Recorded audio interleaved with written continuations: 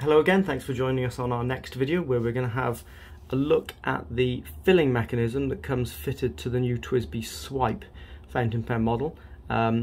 This one is from our shop, so it's one of the models that comes with an inbuilt spring-loaded converter which you can take out and put an ink cartridge in its place. A couple of people have pointed out in the comments that the North American models come with two converters, so a standard piston converter and then also this spring-loaded one. So if you're outside of North America or you buy from a shop outside of North America, it will come with an international standard type fitting ink cartridge, as you can see on our other video, and this spring-loaded converter, but no more. The ink cartridges will be available separately, and so will the converters. We haven't actually got any at the moment because we only got the pens in our first batch. The Prussian blues were really popular and they went first, and we only have a handful of these smoke left. We've got more on order, so they're expected quite soon.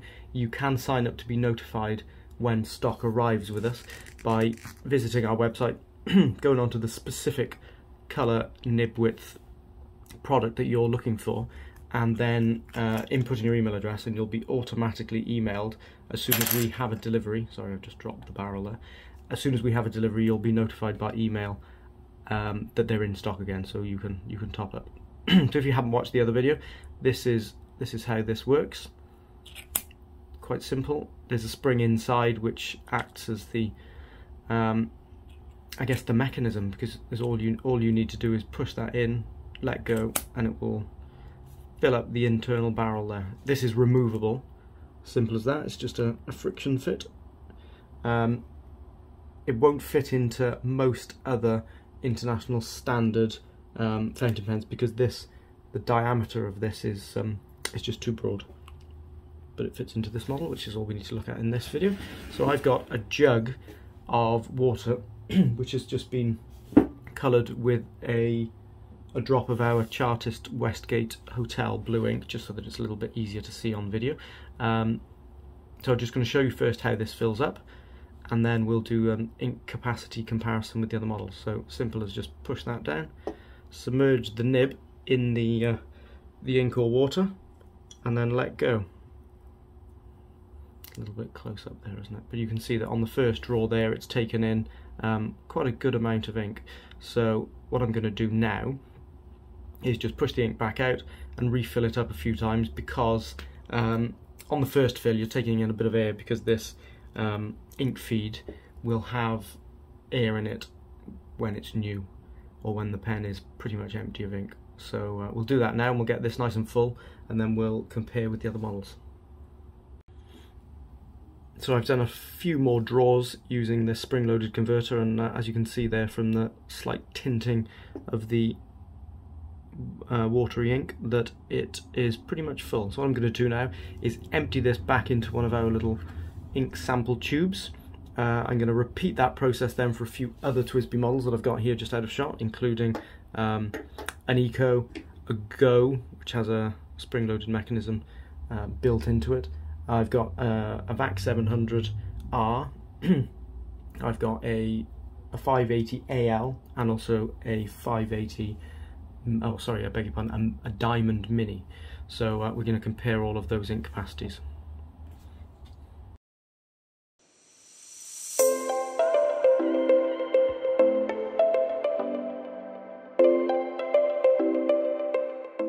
So there we go, they are all filled, and I'm going to expel the ink back into these little test tubes, and we'll see how much ink we can fit in them.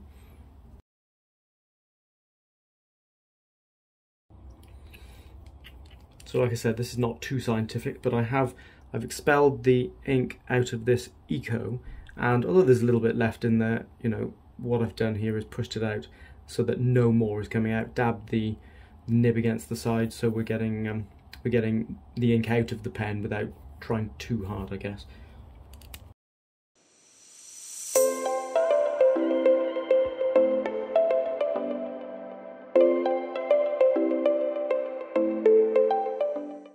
So now we're on the last one, which is the new Swipe.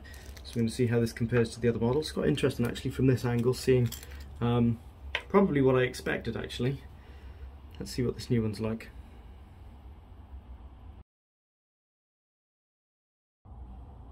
So I'm going to compare these, and I'm going to make some notes on this Rhodia click block mouse pad. It's quite clever actually. So here's the mouse for my computer, and you use this as a mouse mat, but you can also make notes on it, and then the pieces of paper then peel off on the edges to start a new page. So it's like a giant post-it notepad, I guess. And I'm also going to feature this because this is one of the new Retro 51 ball pens or roll ball pens that we stock, that we've only had in for the last week or so. So I'm using this to make my notes. That's just a cameo from a different model.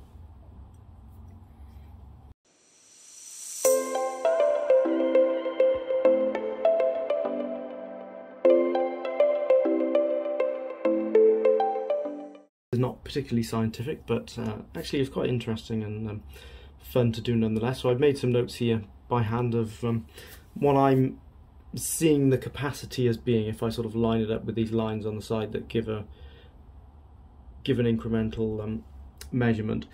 So I've got the one with the biggest capacity. Maybe I'll do it that way. The one with the biggest capacity is the Vac 700R, which is probably not that surprising. So there's the Vac 700R test tube or transport tube, but then actually the Diamond 580 is pretty much exactly the same amount, maybe a smidge smaller, but not really enough with these incremental lines to notice that much difference, I would say. Then followed actually by the Eco. The Eco again only a little bit less. I'm saying about 1.9 milliliters in the Vac and the Diamond, and then 1.85 in the Eco. After that then, it's the Swipe. So the new Swipe, I've got it here, about 1.4 milliliters.